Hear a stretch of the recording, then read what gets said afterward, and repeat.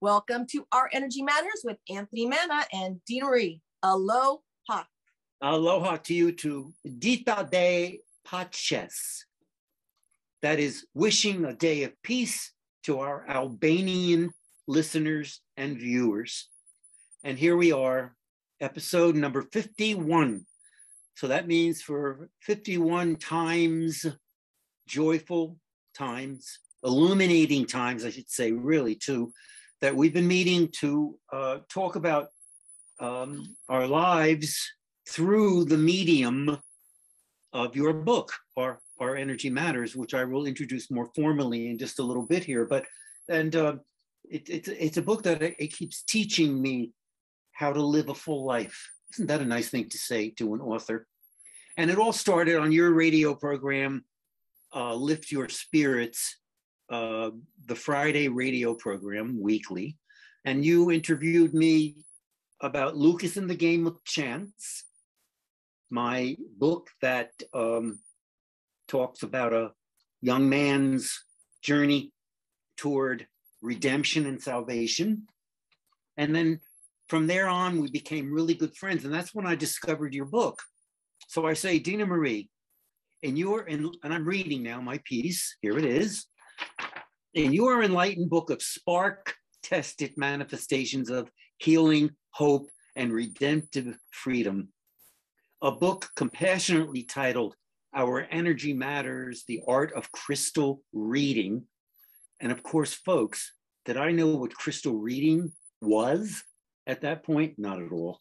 Where, as you promised in your third title, here's a book with 3 titles, seekers like me can, quote, learn how to manifest our heartfelt intentions.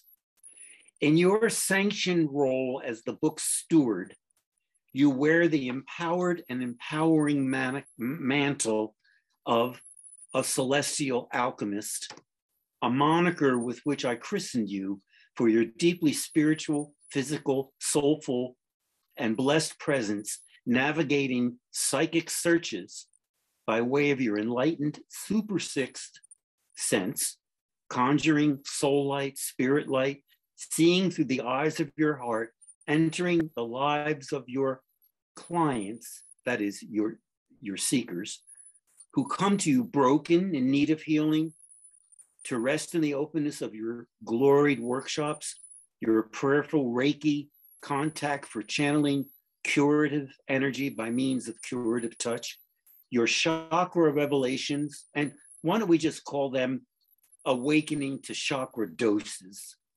I love that.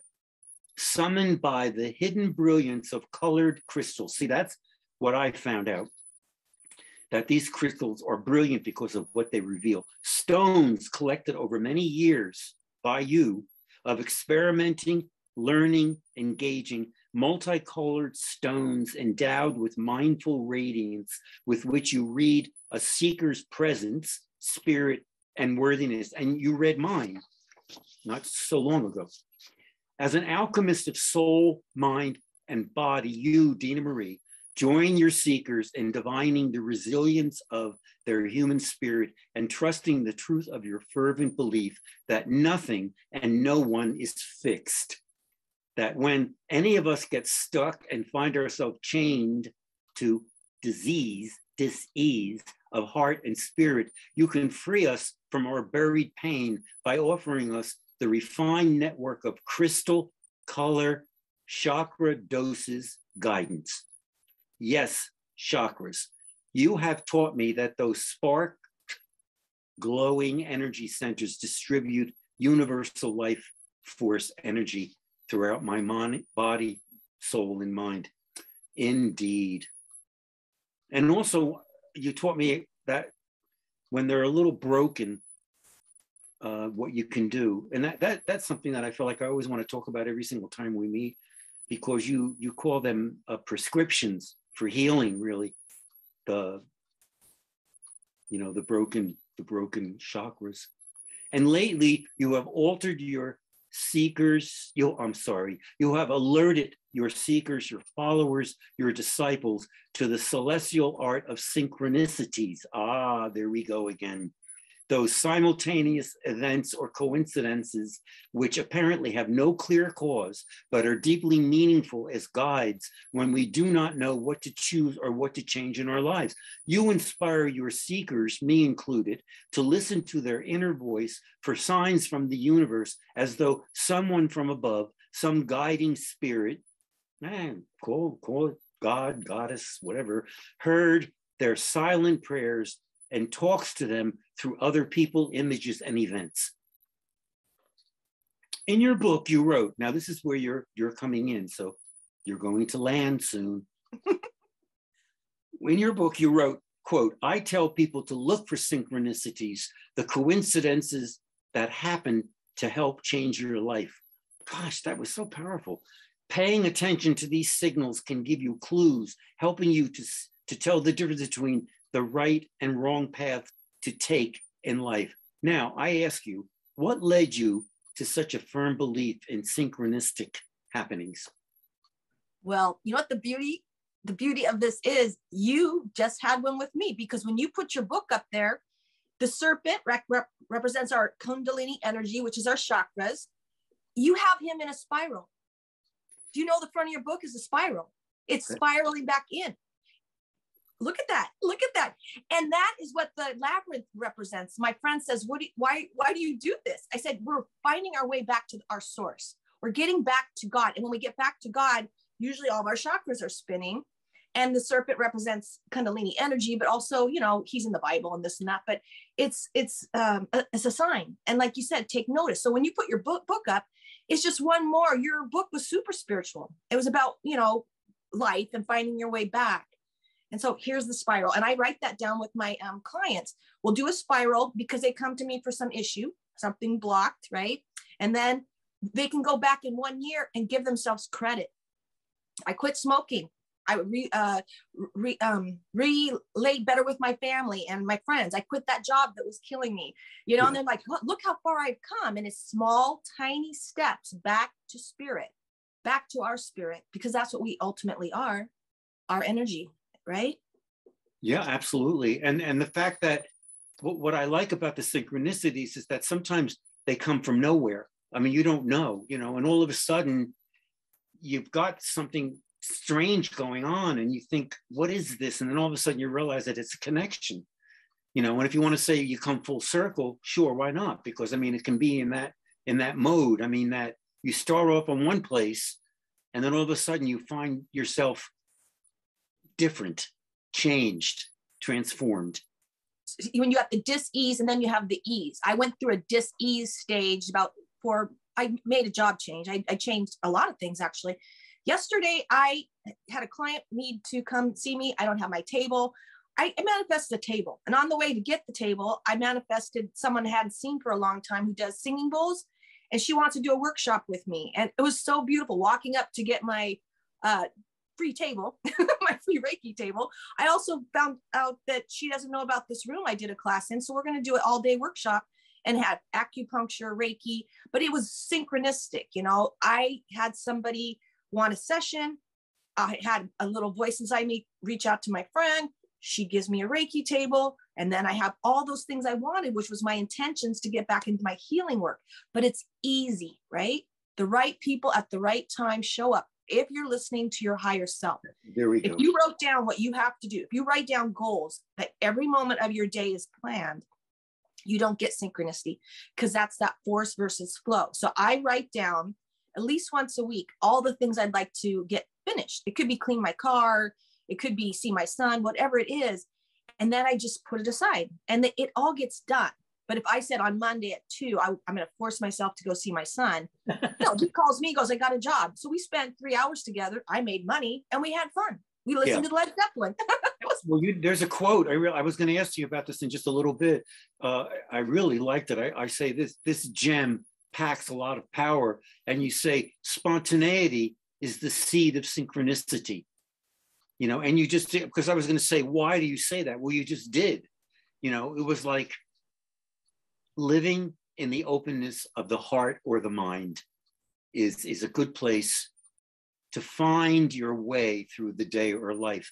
And it's hard sometimes to do that for me because as an academic, I was always on schedule, on time, and deadline, And so now as a retired gent, I'm, I'm allowed to have that leeway of, but then again, I think also, don't you think that some people, if they're even working a laborious job, can find synchronicity? Well, and that was one of my tests. I opened up my healing practice like, I don't know, 15 plus years ago. And I still worked at a grocery store and it was not fun. But every day I found something fun. One day I brought angel cards. One time I started reading people's past lives. I would do dream analysis with the guys over stocking shelves, and they would tell me their dreams, and it became fun. And the boy said the last gig there was Starbucks, and people were grumpy all the time. They needed their coffee. And I tried to run away and stuff, and they're like, you can't leave every time the grumpy person comes. And then my inner voice said, if you can treat everyone like it's the first time you saw them when they come to the counter, with just the same energy you have with people you love, then you can get out of this job. That's basically what it said. You learn the test. And so this woman who was always mean to me, okay, I'm going to try it. I'm going to just not think about it. She comes up and I said something about watching a movie last night. And then she said she watched it too, but then she goes aside to get her coffee from me. And that's usually when she doesn't like it. And she says something mean. She goes, I want to apologize. I want to apologize for being mean to you. Every time I come in, I'm just leaving my doctors and I have MS. And they do these horrific shots. So I'm apologizing to you. Oh, wow. Oh. And I got out of that job. For some reason, my energy shifted because I learned my lesson. The grocery store is the best place to keep your spirits high because you're coming into other people's energies. And if you're happy, I can get checkers to open up for me every time. And my son knows it too. When we go in, it's almost fun to have lines super long, so that we could just be happy and joke. And then somebody always taps us on the shoulder and all the grumpy people are going to sit in the line. It's funny. It is. Yeah, it is funny. And it is, you say here, synchronicities truly want to help you. I'm reading from your book, truly want to help you. So send out your intentions for positive things in your life. That's so important to me. When we started talking way back when, you were saying, what is your intention for the day? And I never thought in that way. I would kind of plunge into a meditation, and that was very helpful. And I didn't do that today yet either, but to say to myself, what is my intention for the day? I want to live in the openness of mind. I want to connect with my son. I want to talk to my grandsons.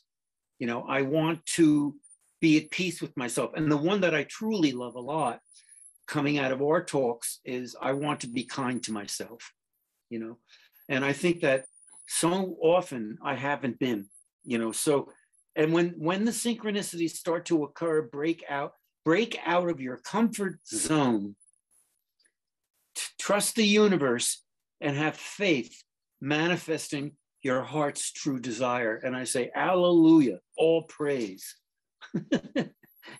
Why not, right? Because if you set your intentions and let's say my intention was to have fun, my intention today is just have fun and be like a child again. And then I never go to Brewers Night. I don't do anything else anymore. And my voice said to do it. And so I went in and there was these two girls. I sat right next to them. I don't even know why. And then we're already friends because I was going to buy them tater tots. Anyways, it became really fun because they bought the tater tots and I said I only wanted 4. So I've already got a text from her. She does hair in town, and actually the Langley Chamber, she's in it. So it's like I get to go into her shop now and bark at her. And it was just so playful. And then just the tot thing, it made me laugh. I just wanted 4 tots. So they bought me 4 tater tots. I know. No, I know. I think moments like that we are sustained. It was playful. Yeah, super playful. Yeah, and I just had that kind of in a situation with a former graduate student of mine who actually lives very close to me here, and in Northeast Ohio, and I was saying, well, Don, my partner, just finished this beautiful piece. By the way, is based on his felting piece was based on a kilim, an old kilim from Turkey that he ordered that arrived from Istanbul, and he used it to form this beautiful piece that's hanging up now. And I told her about this. I told the graduate, she said, what about you? What are you doing? I said, well, I'm finishing a story. I'm working on a story. And she asked me what it was. And I kind of gave her a summary of it. And she said, that sounds fantastic. And I thought, thank you. I needed that. You know what I mean? I needed that boost. I mean, not that it sent me off to typing 30 pages of my story, but it just gave me the energy. There we go. And you know what? My friend came out, and it is that connection. We have missed talking to a stranger or having that synchronistic meeting of, oh my God, I know you, you know me, remember, blah, blah, blah. We couldn't do that. We were isolated, and so I think now that I can actually go talk to people that I don't know, I'm not hugging them or anything. I'm just having a conversation, but that is something essential. That's essential to humanity, is that connection we have with other human beings. And I told you in our call today, Spirit brought us together, definitely, because you and I had that one meeting a week. It was our church. We lifted our spirits. We've grown. We have a relationship. I mean, I see us doing something else too. I just see us doing something together, whether it's a book we write or we read or whatever, something together. I see it. But it's Spirit brought us together. And that's what I needed at that time. And in you too. Yeah. All right. Good. Yes. And I mean, I can say the same thing about you. And I think that the kind of examples that you gave us today in terms of meeting up with people or the tater tots and that type of thing, and my graduate student coming into my life. And then when I said to her, the story is about, it's called The Imposter, and it's about the theft of one's identity. And she said, oh, speaking of identity, I want to leave special education and get into a regular classroom. I'm tired right now. And I thought, wow. Okay, yeah, and that was kind of like, in a sense, I gave her that permission, I felt, or that lead to be able to also reveal that about herself, and these are miracles that happen to us. Mm-hmm. And I'm very blessed and very thankful. I'm very thankful for you and your book, Our Energy Matters, The Art of Crystal Reading. That's the first subtitle. Then there's the second subtitle, Learn How to Manifest Your Heartfelt Intentions. There's so much to talk about, Dena Marie. Thank you. Thank you. We'll be back next week. Yeah, and thank you to everyone listening in. Bye-bye, everyone. Thank you. Bye. Bye.